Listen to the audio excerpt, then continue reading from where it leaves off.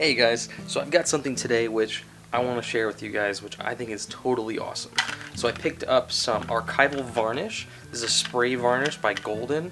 I did a little bit of research and I'm trying to figure out how can I protect my watercolor paintings. All of these guys I have up here I really like, and I want to keep them from being damaged from any types of moisture or anything like that. Everything I could find about how to properly protect one of these is to put a sheet of glass over it, you put it in a, with mat board in a frame, and you call it a day. For me, that didn't feel like enough. I wanted to do a little bit more with that. So with these paintings, I wanted to do something a little bit more experimental. So I did some digging online. How to varnish a watercolor painting. Can you varnish a watercolor painting? And eventually I did find something. On Golden's website, they have a PDF for these guys, and there's a little blurb in that PDF where it talks about using this on a watercolor painting. Now, if you didn't already know, you can't use regular varnish on a watercolor painting, mainly because the brush and the varnish are going to smear all the pigment that you've laid down. Watercolor tends to be very delicate. You know, if you spill your coffee on this or something, it's gone. Well, I guess coffee, but if you spill water on it, it's absolutely ruined. So I want to do something to really preserve it, and this is maybe the solution. I'm going to experiment, hopefully not destroy one of these paintings in the process. If I do, at least it'll make for an interesting video, right? So these varnishes, I have a matte and I have a gloss, and to do this, from Golden's website, they're saying that you need to use both. If you use too much of the matte, it's going to be cloudy and kind of whitish. If you use too much of the gloss, it becomes overly shiny, and that's not something that you really want for a watercolor painting. I mean, you could if you want, but that's not something that I want to go for. So the way they explain it on their website is you want 6 coats of gloss, and then you want 1 coat of matte on top, and that way any type of sparkles or anything like that, all this metallic powders and everything that we have in here and over here, or like any type of like salt crystals, things like that, that's going to be the only part of the painting that shines. And those metallic powders are important, at least for my painting, because I like using metallic powders as much as I can. I think in most of these I've used some somewhere. So I'm hoping these guys are going to solve that problem for me. I could still frame these with the glass sheet in front of them, just as you would normally would do, but now I have the option of getting an open frame, something that you would usually have just for like an oil painting or an acrylic painting.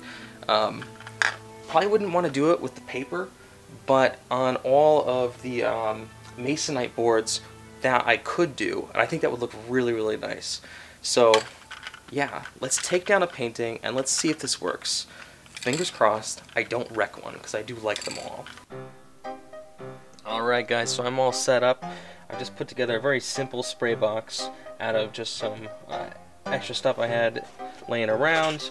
I've got a little riser which used to contain 2 bottles of wine, and usually I would set up a spray box like this outside, but it's really cold and rather windy outside and I don't want to mess with that. So I've just got my windows open in my apartment, and I'm going to hopefully not make a stinky mess around the whole place. So I've got my gloss to start, and according to Golden's website I need 6 coats of this, and then I've got my matte to finish, and we'll only be needing 1 coat of that. And most importantly, I have my watercolor piece. This one is on a piece of ampersand aquaboard. I love this stuff. It can be a little pricey, so whenever you use this, you have to make sure that what you're putting on it you really like. And this painting I do really like. So, that in mind, I really don't want to destroy this painting. But there's only one way to test this shit out. I already tested it on a piece of scrap paper, but what can you tell from scrap paper, right? The only way I'm going to tell that this can actually work is to test it on an actual painting. Here we go. 6 coats of the gloss. We'll start out with just 1 coat. It says to keep it 9 inches to a foot away. We want to give it some room to mist. Right, let's push this a little bit further back. The reason for the box is this way any spray is not going to go shooting around the room. It's going to kind of waft in this area and settle. Hopefully not go too far all over the place. Alright, here we go.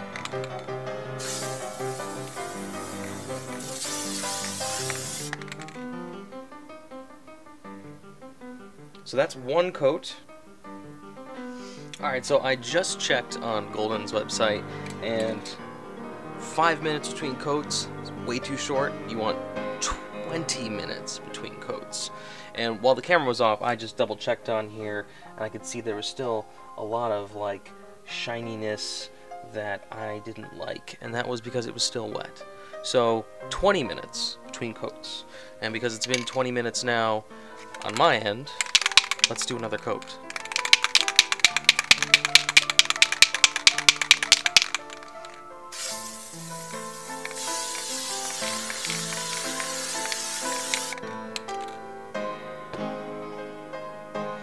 Not very complicated, it's just time consuming, right?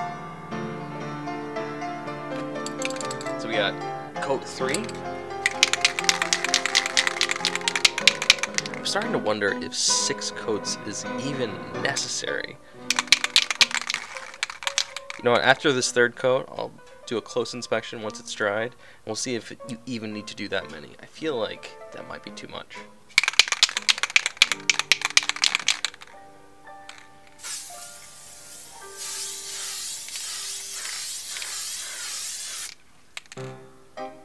You can maybe argue that I've been doing 2 coats because I go one direction and then go back.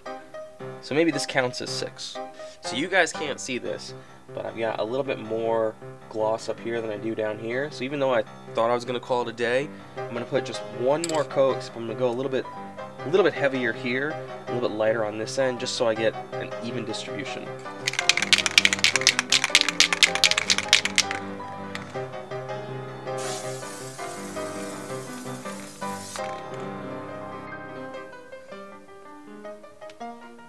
Alright, so I've waited about 20 minutes, maybe it's been about 25, even a little bit longer, and this is mostly dry. It's kind of like tacky dry. So I want to show you guys what this looks like. See that gloss effect on it. Like, this is tacky dry right now, and this looks intensely glossy.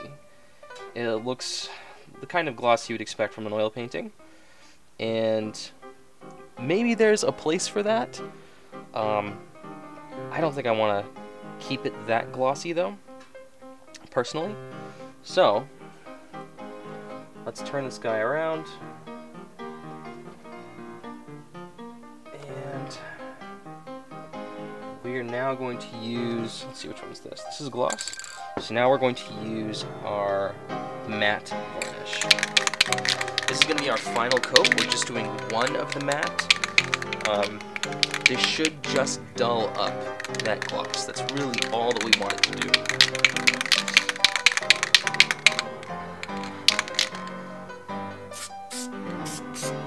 Do a little test just to make sure everything's legit.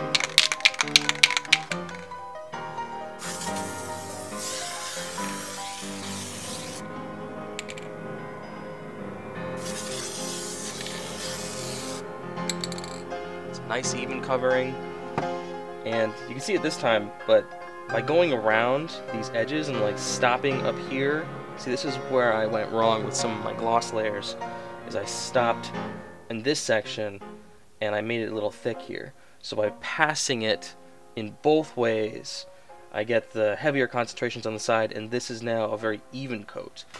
Alright, so it's been a little over an hour, and the varnish is all finished. I think it came out really nice. It's not over glossed. You'll probably notice all of the matte medium that hit the box, it leaves these white marks. So I'm going to say that you definitely do not want to put more than a single coat of the matte. Alright guys, so the varnish is all finished, and the end result I think came out really nice. I did the one coat of matte on top of what ended up being just about 6 coats of gloss, just as Golden's website suggested. I could say definitively the 6 coats was a little too much, unnecessary. probably 2 coats of gloss is good enough, but definitely no more than 1 of the matte. As you can see on the cardboard, it does leave a white residue. Just the 1 coat though didn't leave anything noticeable, but that matte look does look a lot nicer for a watercolor painting. This painting now can be put into a frame that does not have glass. Could be put into a frame with glass, not necessary anymore.